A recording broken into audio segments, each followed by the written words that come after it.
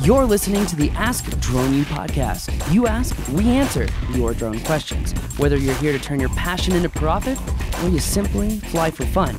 We're a community of learners and teachers who aspire to achieve greatness.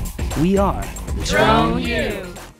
Hey everyone, and welcome to another fantastic episode of Ask Drone U. My name is Paul. Happy to be here. Yeah, me too. My name's Rob, and this is episode number 1032. Thank you guys for hanging out with us today. It's been a nice long weekend. Hope that you had the same and that you got some flying in maybe. My drone's ruined, so I can't fly it anymore because we used it to fly the course. It's not ruined. Oh, it's not ruined. It's just not ruined. Needs some props. In fact, that's a great reminder to buy some new propellers for your Mavic Air. Oh, okay. I already bought them. That's good. They should be here today, hopefully. You can crash a Mavic Air like 5 or 6 times and it'll be fine. Apparently. The office space race course, though, really is taking shape finally. Yeah, it is. I flew it for the first time last week and wow, I need some practice on my FPV work. I'm so used to flying line of sight. I mean, like literally my mind is trained to fly a line of sight, and it really, you know, when you fly Cinewhoop, when you fly FPV racers, it really makes you, that pucker factor goes from, you know, it took you 3, 4, 5 years to take it from a 10 down to a 2, and you pick up an FPV racer and it just shoots right back up to a 10. You know? Well, and in your whatever hour defense, it's a little different. Well, it's a lot different than flying FPV, say, at a park. Oh, yeah. Right? I mean, we've got very confined spaces that we're dealing with in this course, which is awesome. You're going to love it if you ever come by and fly the course. Yeah, as far as public safety is concerned, it's a phenomenal tool for public safety. But beyond that, it's also going to be a whole lot of fun for our Cinewhoop class that we do. And that, you know I said Mavic Air and then FPV. I know a Mavic Air is not an FPV racer, but just for you, everyone listening, if you change the _CFG_ mode to a 0 from a 3, a 7, or an 8, then you'll get full manual mode on a Mavic Air, and it can be an FPV racer, just so you know. But anyway, continuing on, I will just say that it's something that I'm really excited for, Rob, because it's even pushing my skills to a new level. And anyone who does Cinewhoop and does it smoothly, I just have to say I'm excited. Like there's just no other words for it. It's just so exciting to come here every morning and really like be enamored by that. But before we, talk too much about the office space race course here at Drone U headquarters, just want to say a quick thank you again to everyone who has submitted a question or you have submitted a review. If you want to go leave us a review, it only takes 30 seconds of your time. And if you have gotten one single piece of useful information from this show, it would greatly help us out if you would leave us a review. Hey guys, my name's Paul. I'm from Mayer, Arizona, up in beautiful northern Arizona. I've been listening to you guys for about 2 months now and just can't get enough. I really appreciate everything you do for the community. Right now I'm just a hobbyist flyer, but I am studying up to get my 107 and really can't wait to try to make something out of this. My question revolves around flying over roads and more specifically state routes, rural routes, things like that. Obviously, national freeways are federal land, so I'm guessing just because of that, you can't necessarily just fly right over those. But what about state routes and smaller roads? Like I said, I live in a small town in northern Arizona, and there's a state route between me and a lot of cool objects on the other side. Obviously, I can't just go walk over there if I wanted to, but it might just be easier to take off and fly over there. So just curious what the rules are that you know of revolving around those kind of things. Really appreciate, again, everything you do. Keep it up. And Paul, don't ever let anyone tell you to drop your standards, good sir. Thanks a lot. Have a great day. Bye-bye. I'll let you. Thank you. Yeah. So, Paul, thank you for the question. His name was Paul as well? His name is Paul. That's awesome. Yep. First of all, I greatly appreciate what you're saying about my standards. And I'm going to say that one more time. Thank you very much. I really do appreciate that. So this is another great example of why to have the drone pilot field kit. By the way, just so everyone knows, we are working on an updated field kit that will be probably about 80 pages down from 700. Yeah, I know it's a lot, but here's the thing. There is so much value in that document because like on page 271, the rule for how the FAA views flying over, it's so funny because he kept saying roads. You know, the information is right here, but he kept saying roads. Yeah. And flying over roads is fine. There's nothing stopping you from flying over roads, federal or all otherwise, day long. You know, the FAA did just put out an update to the critical infrastructure NOTAM just this last week, if you guys didn't see it. And they were showcasing that there are more and more pieces of critical infrastructure that are on that map. Again, this is why it's just so important to ignore a lot of the airspace maps and just go right to the visualize it map from the FAA. I just can't help it. I can't help it, no. No, I can't. So I'm sure I'll get a awesome. call from ATO sooner or later, and they're going to be like, can you please stop calling it that? And respectfully, no way in hell. I think they like it. 'Cause I'll have to call Nina and find out. those are the kinds of things that etch it in people's minds, right? Yeah, it's very true. But I mean, you think about it. If you've heard this show more than 3 times and you hear me say visualize it, you know exactly what to Google and what you're going to get. So, but anyway, that being said, flying over roads is really not a big deal. It's about flying over vehicles, and flying over vehicles, whether they're stationary or not, is really the key differentiator in whether you can fly over vehicles.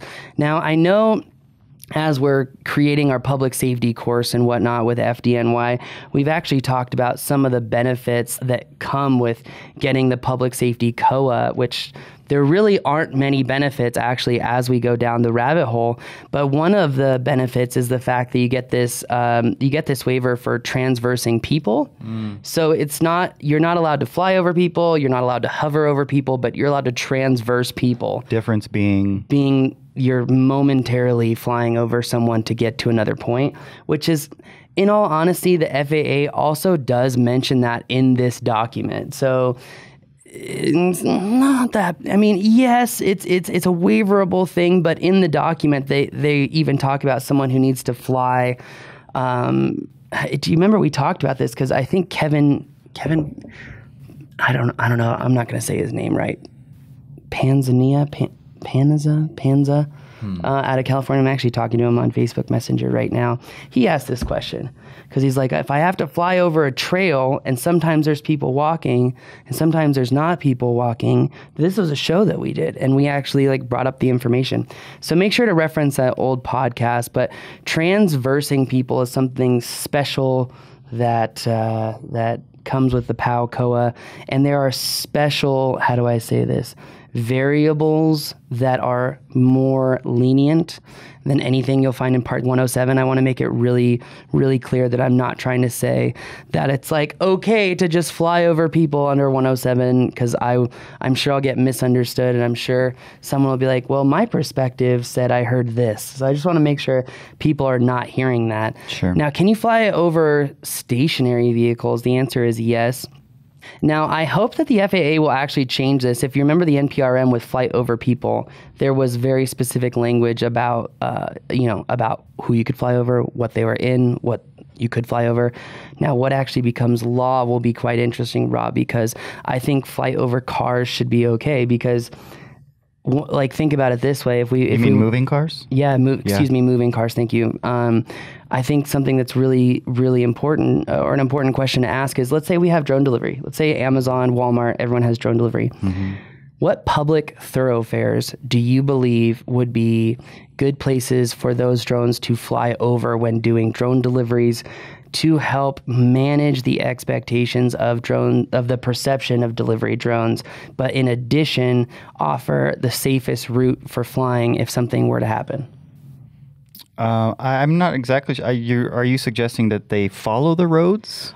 This is something that I've thought about is what if drone delivery does follow the roads? What if public thoroughfares, just like you see in, Star Wars movies, the thoroughfares are grid-like even in Star Wars when they're flying around.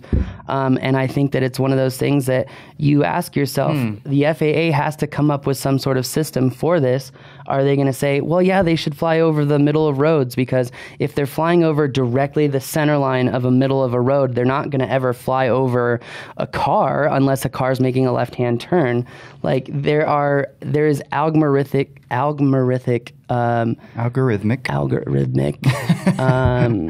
structure that we could add to that to say if this then that, if this then that, if this then that. So like I've always thought that drone delivery might happen over roads like as a thoroughfare. That's really interesting. I would imagine your thinking there is so that it's not flying over houses and people are freaking out and that kind of thing. Exactly, yeah. But I think more the issue with flying over moving vehicles, at least my perspective, is that it's kind of like when you tell somebody, like my son desperately wants a motorcycle to drive on the street, and I emphatically say not a chance in hell. Because it's a death wish. Sorry, Jake. This is actually Bercy's. I'm sorry, Bercy's. You're even younger. Because it's like you say, it's. I don't worry about you. I worry about everybody else.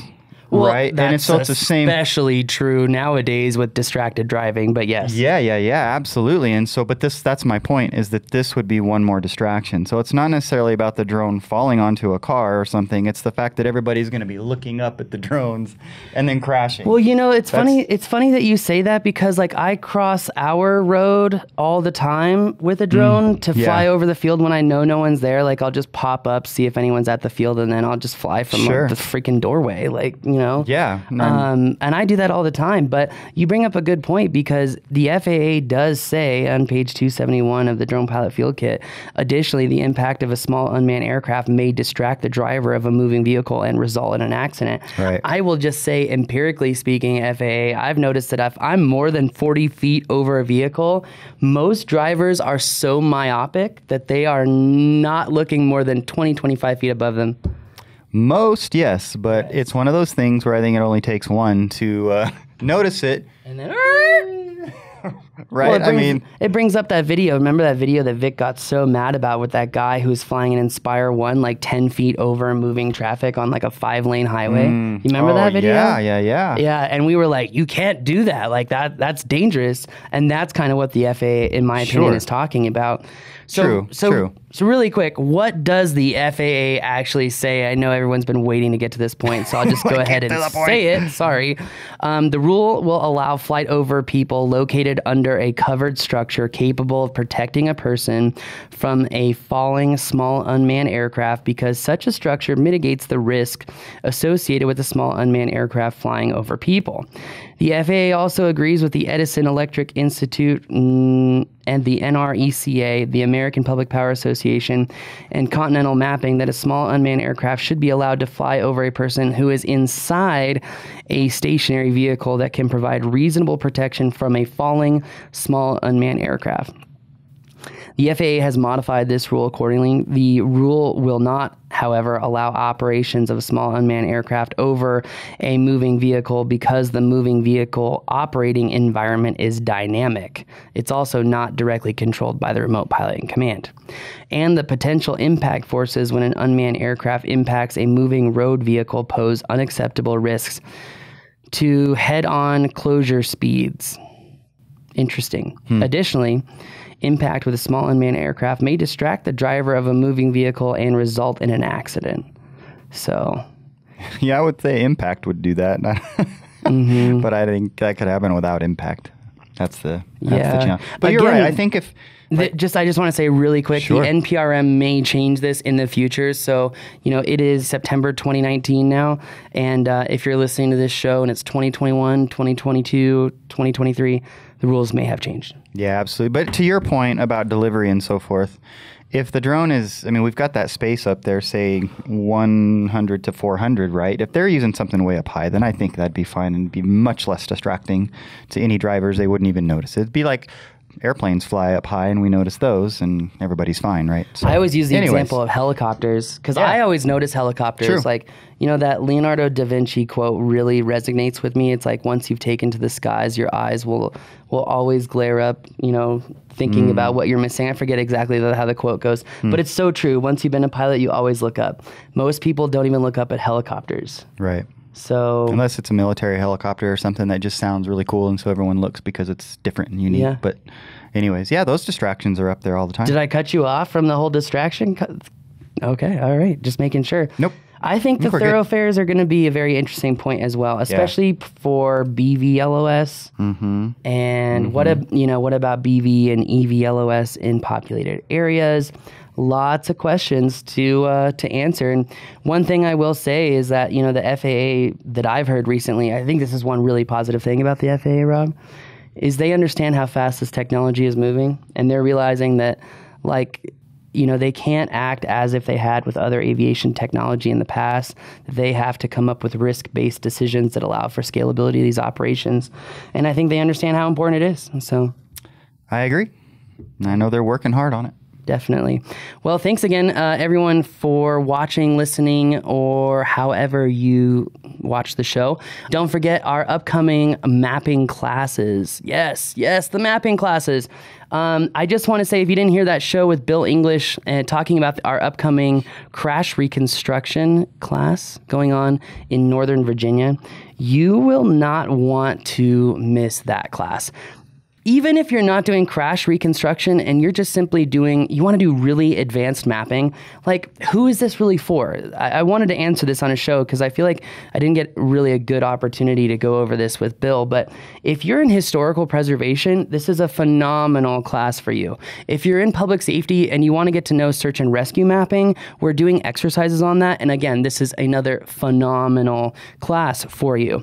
If you're also doing mapping for VFX, or if you're in the movie industry, this is another phenomenal mapping class for you. Why? Because the acquisition is so advanced on some of these flight exercises, it's going to teach you when to merge models, when not to, the difficulties of merging models, and the difficulties of getting the most beautiful 3D models.